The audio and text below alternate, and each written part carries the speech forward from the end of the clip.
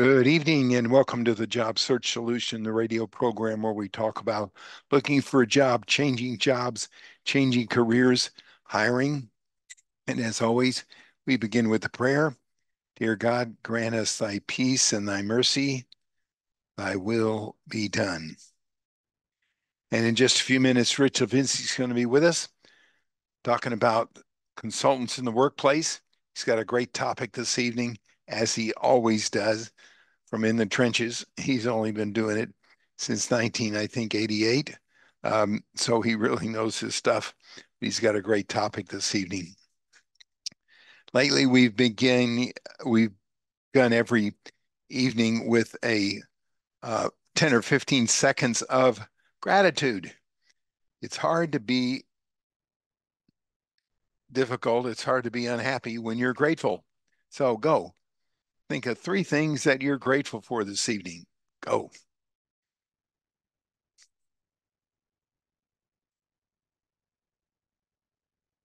Just grateful for being here. Just grateful. I wanted to mention this evening a situation that came up this week that I had to mention because it's happening to a lot of people, especially in my generation, the boomer generation. And this came to light with a friend of mine that's been a candidate and a client of mine. He's hired people from us over the years by the name of Randall. And Randall has been up and down the scale of software and high tech for 25 years. And he's seen the ups and downs of it, but he's never realized how difficult it is. And technology has changed. Software has changed, hardware is gone practically, and things have really changed. And he's been the CEO of a couple of different firms, and he's been looking for a CEO type of position for a year. And he called to just touch bases with me. And he his concern was, is it me? What's wrong with me? What's wrong with me? Why can't I get a job? I applied all these positions and I don't get interviews. And when I get interviews, I don't seem to get very far. What am I doing wrong? What's wrong with me? I must be doing something wrong. Well, I tried to explain to Randall that there's nothing wrong, that he has no idea how competitive the market is for what he's looking for. I ran an ad for a CEO for a medium, small size firm that we were confidentially looking for to replace the CEO for. And in one day, I got 575 resumes. One day. I took the ad down from LinkedIn after one day because I had so many candidates um, off the ad.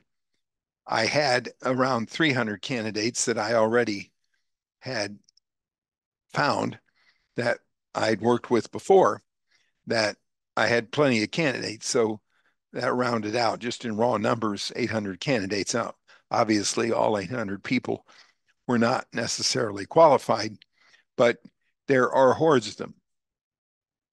Technology has changed. The cloud has come along.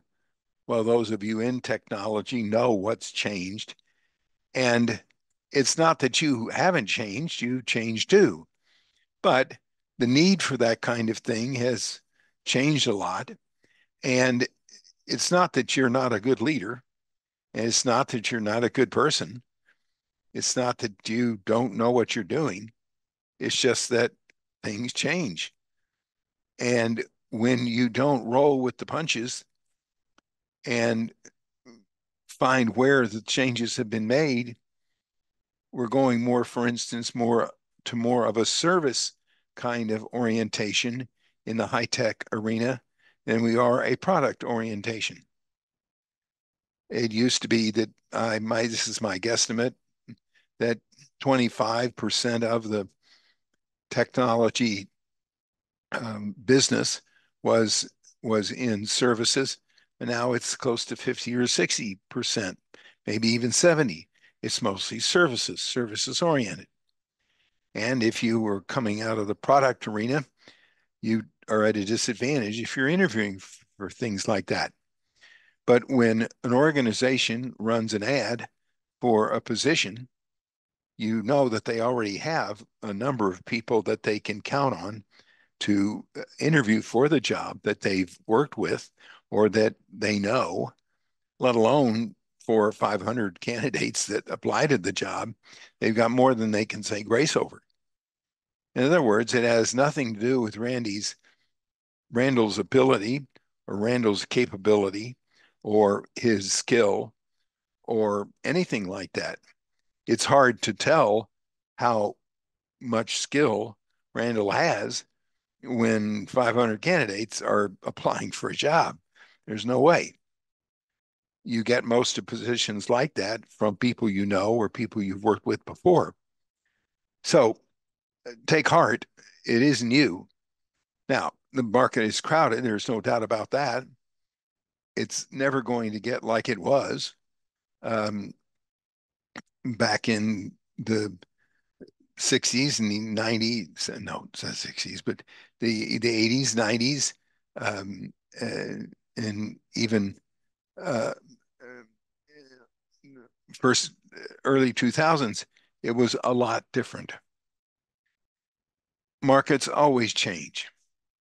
It isn't necessarily you. You can change with those markets. You can be around them differently. You can change the skills, the kind of businesses you go into. I know a lot of guys and gals that have changed the business they've gone into totally. Then you gotten out of high tech and into other things. But just be mindful that with 500 resumes, that it's very hard to find the being a leader and finding a chance of being interviewed and being qualified for the job. All right, we're going to take a short break. Stay tuned. This is Tony Bashir with the Job Search Solution.